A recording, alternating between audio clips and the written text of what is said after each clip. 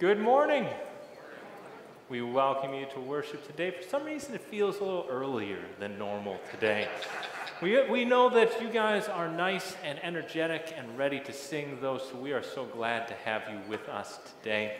As that today we do celebrate Lent 4, as we celebrate God's gracious gifts and His overflowing and abundant promises. As today we celebrate not only is God our generous Father, but He is also that gifted craftsman who is at work within our lives. And so at this time I invite the congregation to please stand and face the cross as we begin with our procession.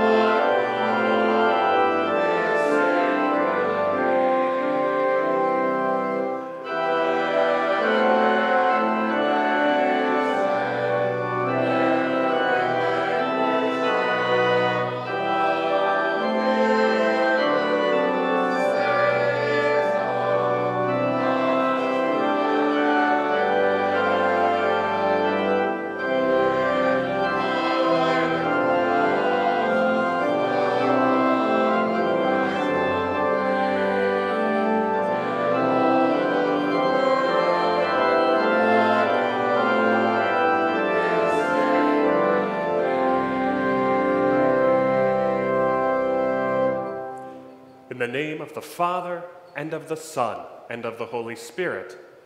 Amen. O Lord, throughout these 40 days, you prayed and kept the fast. Inspire in us repentance for our sin, and free us from our past. Amen. Our help is in the name of the Lord, who made heaven and earth. If you, O Lord, kept a record of sins, O Lord, who could stand? But with you there is forgiveness, therefore you are feared. Since we are gathered to hear God's word and call upon him in prayer and praise, let us first consider our unworthiness and confess before God and one another that we have sinned in thought, word, and deed, and that we cannot free ourselves from our own sinful condition. Together as his people, let us take refuge in the infinite mercy of God, our Heavenly Father, seeking his grace for the sake of Christ and saying, God, be merciful to me, a sinner. Almighty God, have mercy upon us, forgive us our sins, and lead us to everlasting life. Amen. By grace you have been saved through faith, and this is not your own doing, it is the gift of God. Therefore, as a called and ordained servant of Christ and by his authority, I therefore forgive you all your sins in the name of the Father, and of the Son, and of the Holy Spirit. Amen. The Lord be with you. And also with you. Let us pray. Lord Jesus, while we were still dead in our sin, you came as one of us to die for us and bring us to eternal life. Give us strength of faith to look up to you each day of our sojourn until we see you face to face in eternity. For you live and reign with the Father and the Holy Spirit, one God, now and forever. Amen. Please be seated. Our first reading today is from Psalm 63. O God, you are my God. Earnestly I seek you. My soul thirsts for you. My flesh faints for you, as in a dry and weary land where there is no water. So I have looked upon you in the sanctuary, beholding your power and glory.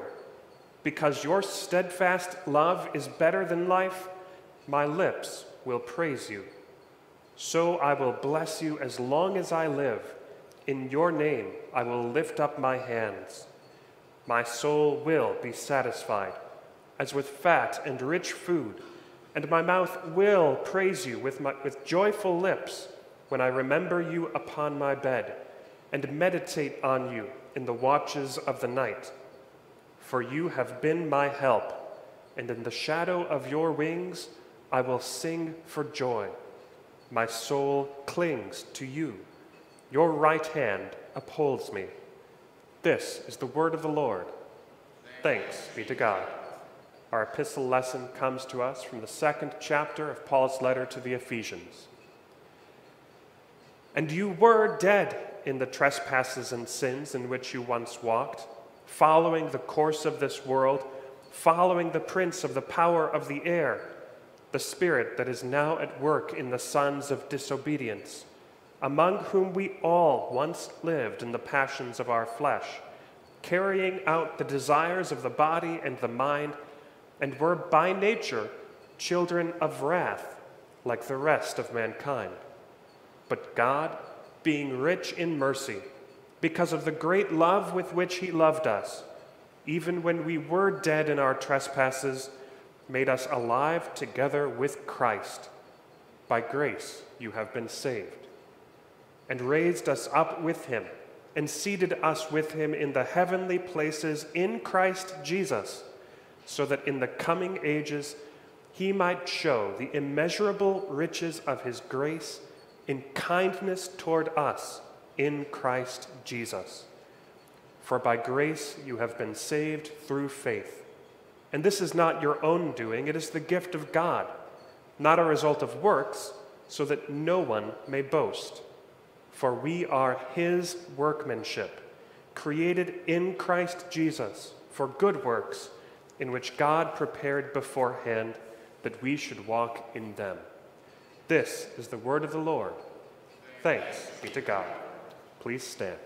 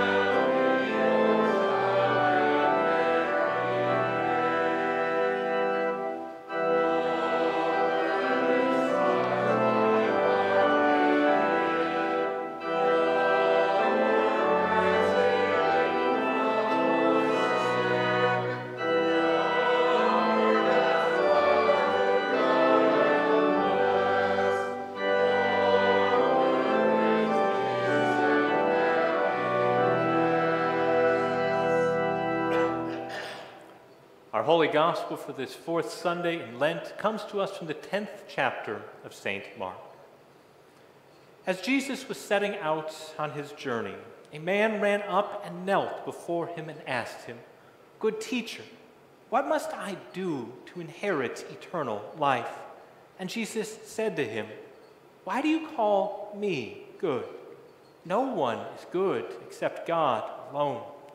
You know the commandments, that do not murder, do not commit adultery, do not steal, do not bear false witness, do not defraud, honor your father and mother." And he said to him, "Teacher, all these I have kept from my youth." And Jesus, looking at him, loved him and said to him, "You lack one thing. Go, sell all that you have and give to the poor, and you will have treasure in heaven. Come and follow me." Disheartened by the saying, he went away sorrowful, for he had great possessions. Jesus looked around and said to his disciples, "How difficult it will be for those who have wealth to enter the kingdom of God." And the disciples were amazed at his words. But Jesus said to them again, "Children, how difficult it is to enter the kingdom of God. It is easier for a camel to go through the eye of a needle than for a rich person to enter the kingdom of God." And they were exceedingly astonished and said to him, "Then who can be saved?" Jesus looked at them and said, "With man it is impossible, but not with God, for all things are possible with God." This is the gospel of the Lord. Praise to you, O Christ. We now join together in speaking our common Christian faith as we join together in the Apostles' Creed. I believe in God the Father Almighty, maker of heaven and earth, and in Jesus Christ, his only Son, our Lord, who was conceived by the Holy Spirit, born of the Virgin Mary, suffered under Pontius Pilate, was crucified, died, and was buried. He descended to hell. The third day he rose again from the dead. He ascended to heaven and sits at the right hand of God the Father Almighty. From thence he will come to judge the living and the dead. I believe in the Holy Spirit, the holy Christian Church, the communion of saints, the forgiveness of sins, and the resurrection of the body, and the life everlasting. Amen.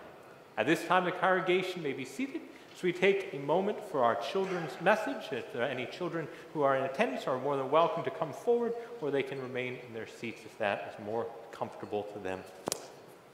Actually. All right. And we also welcome those children that are joining us online as well. So glad to have you guys here today. So the question that I want us to go ahead and think about is that why do we give birthday presents?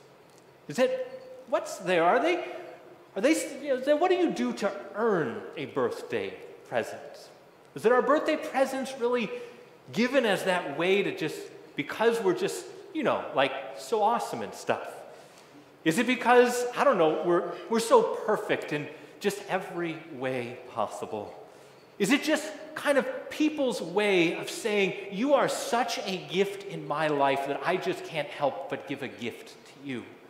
That I like to think that that's what my mom's saying to me anytime she gives me a birthday gift. I really don't know why she gives birthday gifts to my brother or my two sisters.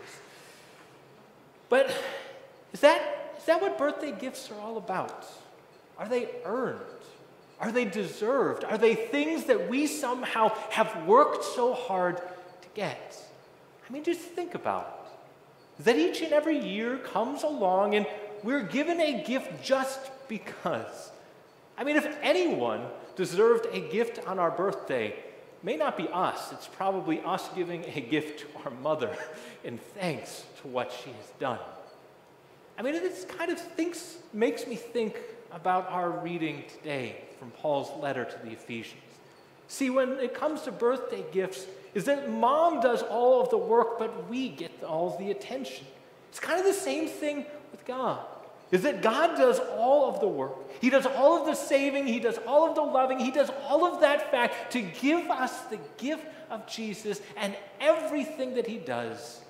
And yet we're the ones that get all of the attention, all of the blessings, all of the gifts. I mean, did we deserve that love of God? Is that were we so perfect and holy that we earned it? No. Is that were we somehow so good or so blessed that we earned it? No. But how does Paul put it in our reading today? Is that Paul says that God, being rich in mercy, because of his great love with which he loved us, that he made us alive together with Jesus Christ. For it is by grace you have been saved through faith. And this is not your own doing, it is the gift of God, not the result of works, so that no one may boast. So how does Paul put it? That God is the one who's rich in grace. God is the one who's giving the gift. Why? Because God's the one who's done the work. God's the one who's full of grace, and kindness, and love. Because God gives good gifts. And he gave us the greatest gift in Jesus Christ. And so at this time, please pray with me. Heavenly Father, we thank you so much that you give to us the very gift of Jesus and all of those other blessings that come because of him, that we have not deserved them, but that you have presented them freely to us. Help us to rejoice each day in every gift that you have given. It's in Jesus' name that we pray. Amen. And so at this time in our service, we continue with our hymn of the day.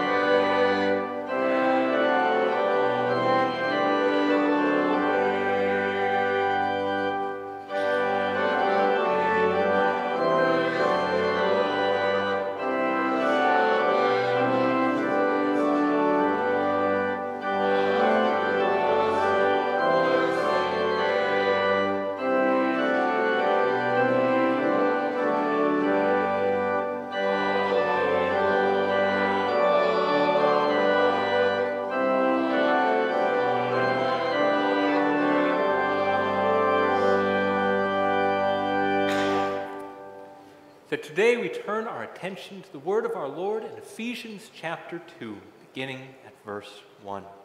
That grace and peace be unto you from God our Father and our Lord and Savior Jesus Christ. Amen. So we probably feel like we've heard this passage before. So we've heard it all too well as Lutheran Christians who celebrate that very gift of God's free grace to us. But Paul in this passage is indeed in every single way pressing in upon us a question. Is that with all of his figurative language, with all of the powerful emphasis, with all of the illustration that he gives, is that Paul is asking us a question. And that question is that how do you view God? So that's our first sermon point today. Is that how do you view God. In the midst of everything that is there, is that who do we say that he is and how do we act him to be? That is he stingy or is he generous? Is he angry and upset or is he loving and caring? Is that how do you picture and see him in your mind? Because Paul puts several pictures before us today in Ephesians chapter 2. To think on and to reflect over of what it is that is there. Is that Paul begins to unpack this very beautiful present of a God who is generous, who is forgiving, who is loving, a God who is in so many ways desiring to give freely to all.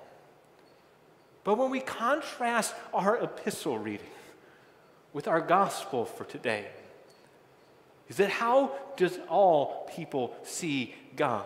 Do all see him as that generous, giving, gracious, forgiving person that he is? But we might ask the same thing of ourselves. That we may give voice to how we say God is or how we view him to be. But within our day-to-day life of how we live and how we act and how we respond to him, is that are we giving testimony to what it is that we claim him to be? Or is there something there within us that also can be found in our gospel reading today?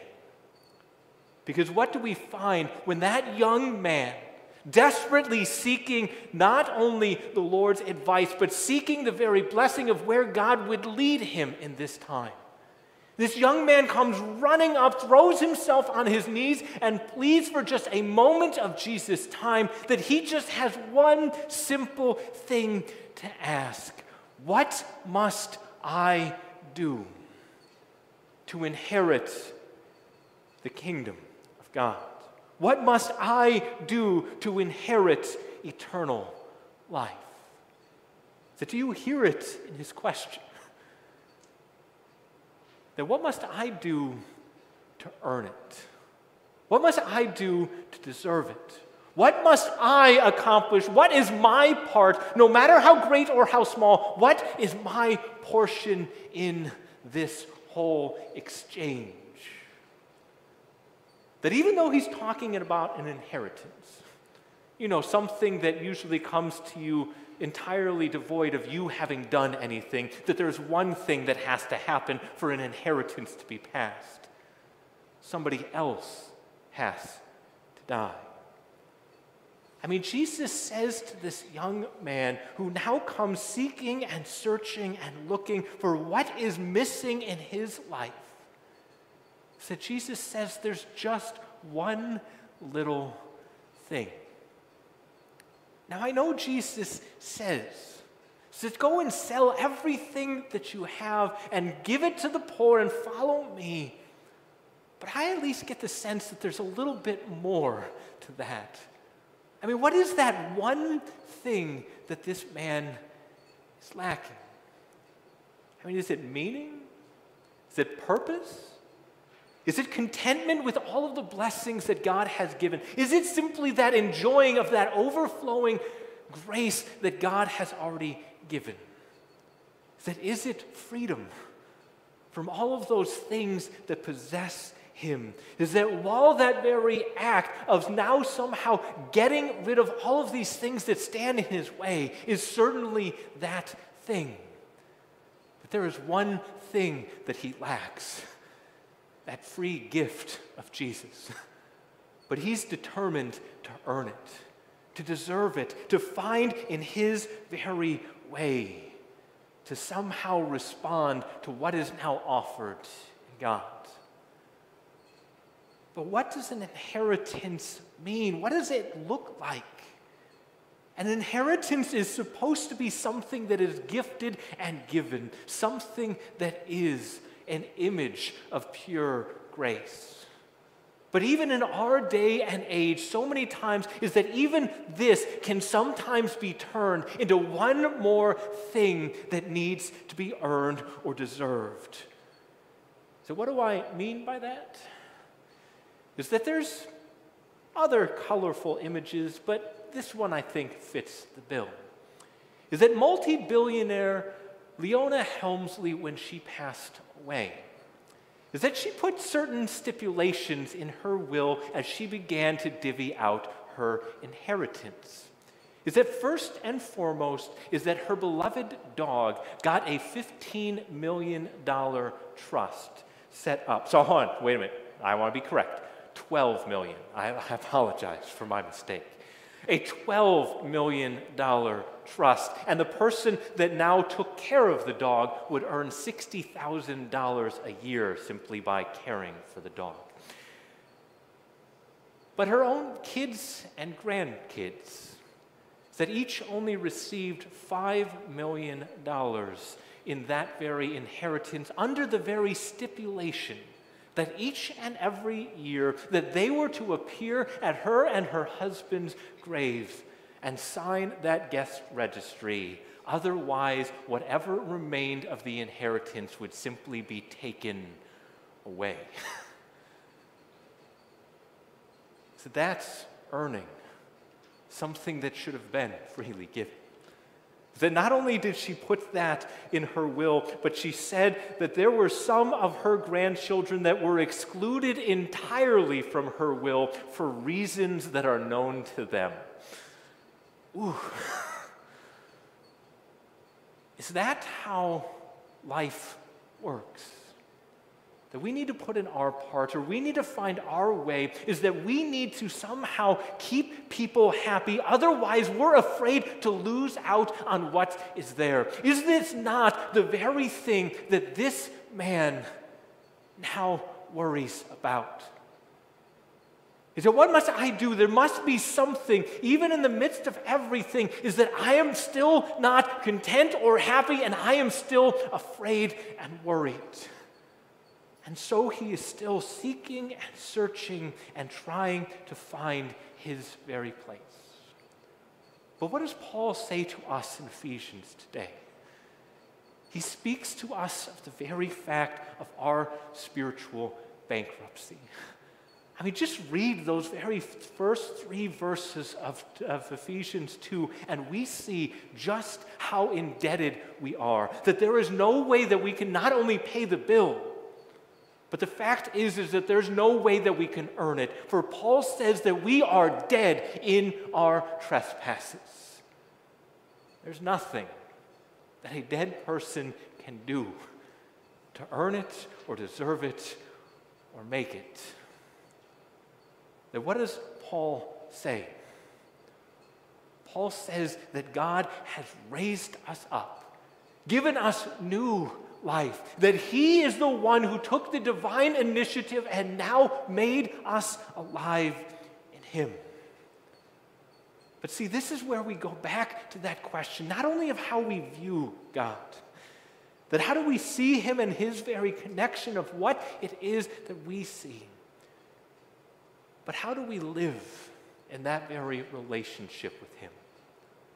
How do we live on a day-to-day basis? Are we still living like we have our nose to the grindstone, that we must earn it and we must work hard for it? That there at least must be some part. Is that some out there might say that we need to say a special prayer or give ourselves in a special way or offer our God in some special response? Is that what is it that Paul now proclaims to us? That in no uncertain terms, he wants to put that very focus, not upon us somehow earning our place, but on God alone. For God asks a second important question today in Paul's letter, is that how do you view your relationship with God? That is it a matter of give and take? Is it a matter of gift and then responsibility? Is it that very thing that I have to live up to, what has now been given? That are there strings attached? See, Paul gives 2 strong images today for us to think about. 2 pictures that indeed capture that very rich fact of what God desires to give. is that he first off gives the image of a generous father. That as it says, that we were by nature children of wrath, but God being rich in mercy because of the great love with which he loved us, he made us alive together with Christ. Is that Paul talks about this unsurpassing riches that God has to offer as he goes on to say from there that this is not a result of works, but it is a gift so that no one may boast. See, I thought about how do we view this image? Is that how do we think about this very thing that is there? Because so many times that when a gift is given is that we feel that certain strings are attached, right? Is that as I thought about that, there was one thing an image that came to mind. I don't know, blame it on old movies or things like that, is that you don't see too many briefcases around anymore. Is that the last time I think I saw a briefcase is that, I think it was like the, what was the Howie Mandel show with the cases and everything, is that, see, the fact is that, blame it on old movies or things like that, but there's an image that sticks in my mind, is that the briefcase in so many movies that is, filled with money, is that let's just go ahead and say that such a gift was offered to you. Now you'll notice I'm a pastor, these are singles, I hate to admit it. But the fact is that if somebody offered you a briefcase full of money, what would your response be? Is that would your response be, okay, well, what's going to come as that very kind of gift? What responsibilities are going to come? What now strings come attached? Is that why is this and what is this? But this is the image that Paul gives to us today, that God offers his riches, his treasures. He offers to us something of unimaginable wealth. That how do we respond? That God offers it to us. Is that will we receive the gift as the gift that is given, or must we earn it and find our way in it? See, in this life, we have to ask ourselves a question. Is that what do we want to be rich in? Are we simply seeking to be rich in money, rich in possessions, rich in so many other things, or are we those who see the very riches that God offers to us? That he is the one who is rich in mercy, great in love, benevolent in all of his kindness, the one who overflows with everything that is there, and he gives gifts that there are no strings attached. Not only did you not deserve it or earn it, but there is no repaying of it. That he offers it to you. Now, if you receive such a gift, that will it not change your life? I mean, if you were given a briefcase full of money by someone other than me, because this is staying with me, but if you were offered a briefcase full of money, would it not change some aspects of your life? But the fact is that if God has given us his free gift of grace, does it not change our lives? See, that's the second image that Paul gives to us today. Not just the image of a generous father, but he gives to us the very image of a gifted craftsman. A gifted craftsman who is at hard work within our lives. As it says, for we are his workmanship, created in Christ Jesus for good works, which God prepared beforehand that we should walk in them. That God is that very craftsman who is now at work in our life. He is that gifted artist who is shaping and forming and at work within us.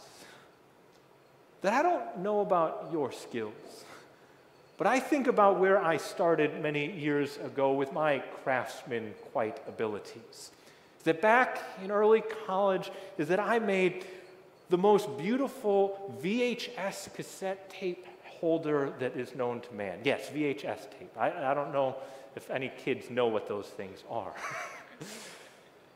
But this thing, it wasn't sanded, it wasn't straight, it didn't have a back on it, is that there was everything wrong with it. That was the year before I went ahead and I stained our coffee table for my dorm room. That sure enough, yes, everything for the next year stuck to that coffee table. Is that we had pieces of newspaper stuck to it for years beyond that year of college.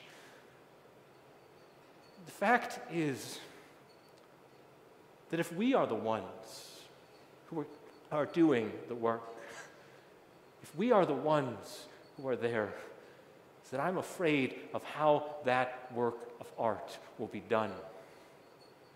But if we are in the hands of a gifted craftsman, of one who in all things has not only shaped and created us, for that is what Paul desires to call to our minds today, that he is the one who has created us in Christ Jesus. That out of nothing, out of the very darkness of time, God all of a sudden brought forth the man with no work of his own, with nothing that he deserved, that God created and it was. And so the same thing is true of our salvation. The same thing is true of our life. That Richard Lenski puts it in that very terms of the fact that out of the nothingness of our spiritual bankruptcy, God creates his riches.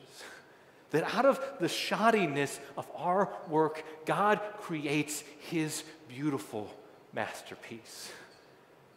That just as the sun was meant to shine, just as the rose was meant to give forth its very beautiful scent, so also were mankind made, created, shaped, and formed for good works.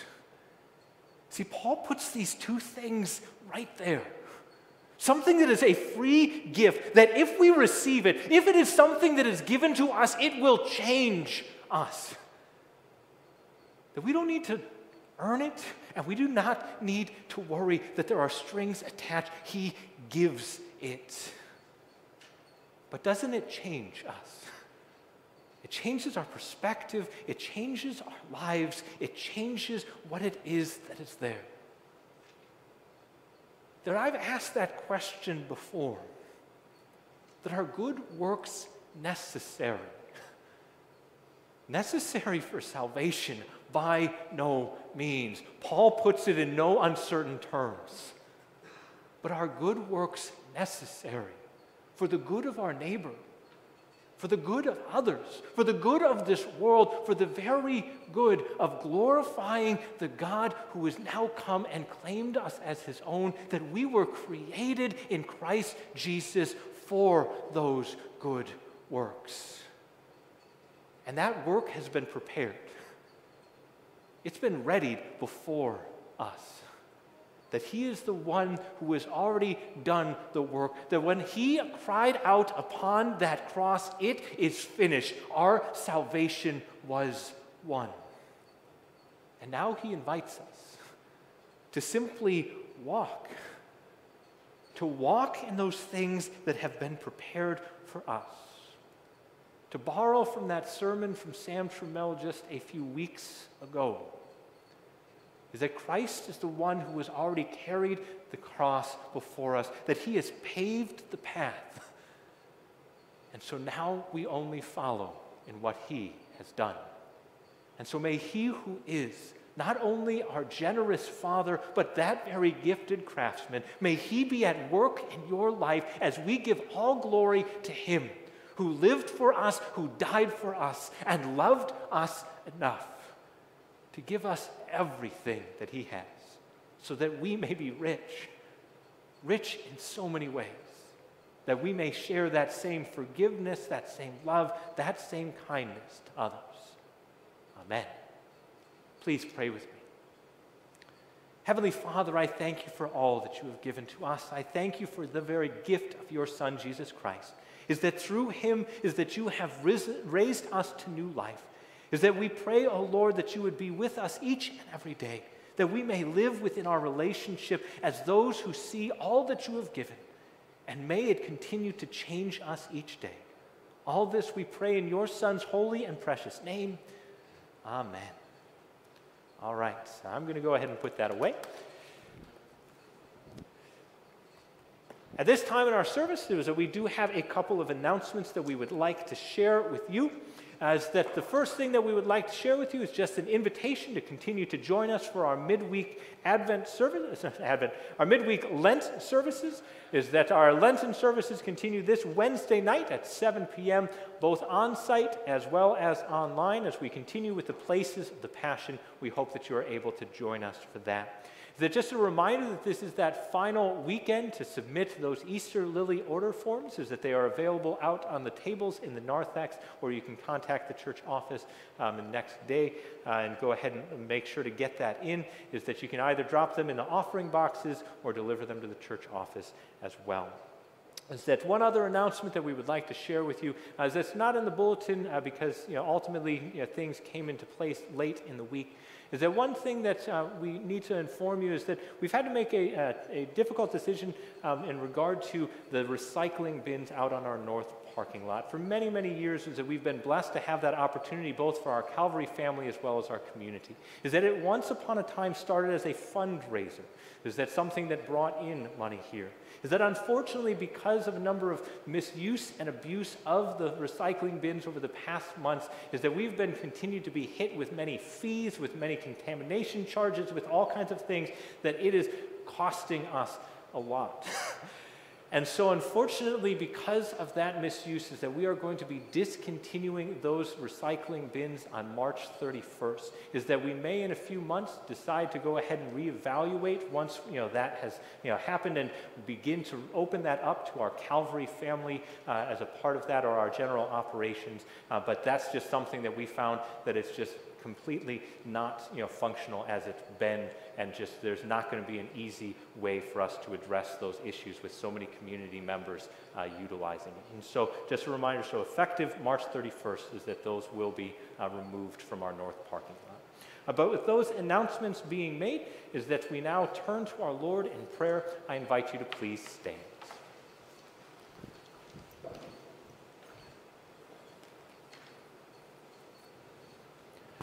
One brief update to our printed prayers and the announcements today. We're praying for Violet Fiorello, who is undergoing testing. As God's chosen ones, beloved sons and daughters of God, saved not by our own works, but by grace through faith in Christ, let us pray for all people according to their needs.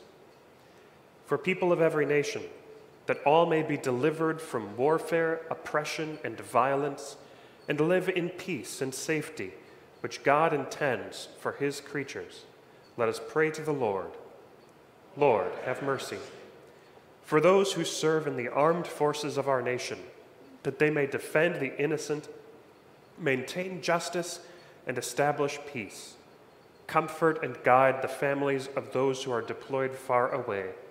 By the death and resurrection of your Son, reconcile us with our enemies, that all may bear witness to your power and peace.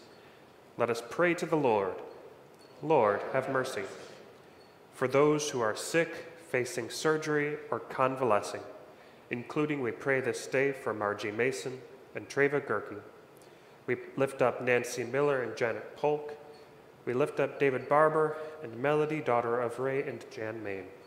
We ask God's blessing on all of those who are hospitalized, preparing for or recovering from surgery, and ask for his blessing as well upon all of those medical staff who care for them. We ask for strength and healing for Chris Hyatt, for Linda Heckman, for Kathy Rudy, and John Ford. Lord, we ask that you would bless each of them with strength, not just of body, but of spirit and of faith, that they in all of these things might draw near to you for the peace which you alone can provide. Lord, we ask that you would be with Violet Fiorello and with Allie and Chris and their entire family as she undergoes testing, that you would grant them encouragement and peace, that she is indeed in your hands and in your care throughout all of this uncertainty.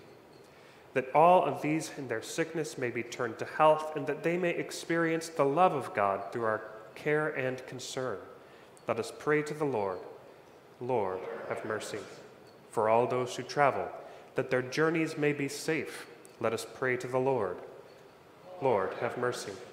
For the church throughout the world, that during this Lenten season we may intensify our repentance, prayer, and generosity, so that all the world may be blessed through us. We lift up as well the Lutheran Theological Seminary in Ghana, where Calvary supports LCMS missionaries Steve and Cynthia Schumacher. For all of these and all of those who are serving the Lord across the world, let us pray to the Lord. Lord, have mercy. For all of those who are experiencing times of sadness and sorrow, especially the family and friends of Lynn Montagnier, that they may find rest for their wearied hearts and minds and comfort in the resurrection of Jesus Christ, let us pray to the Lord. Lord, have mercy. For guests who are joining us in worship today, that Christ bless their hearing of the word with faith, understanding, and joy, let us pray to the Lord. Lord, have mercy. For the people of this congregation, that is God's workmanship, created in Christ Jesus for good works, we may say and do those things that give glory to God and spread the love of Christ in all the world. Let us pray to the Lord. Lord, have mercy. For all the missionaries connected to and supported by this congregation, that they may each serve as instruments of God's great love, let us pray to the Lord. Lord, have mercy. Saved by grace through faith in Jesus, we entrust our prayers to the triune God, Father, Son, and Holy Spirit, one God, now and forever. Amen. Hear us, O Lord, as we pray in Jesus' name and as he has taught us. Our Father, who art in heaven, hallowed be thy name. Thy kingdom come, thy will be done, on earth as it is in heaven.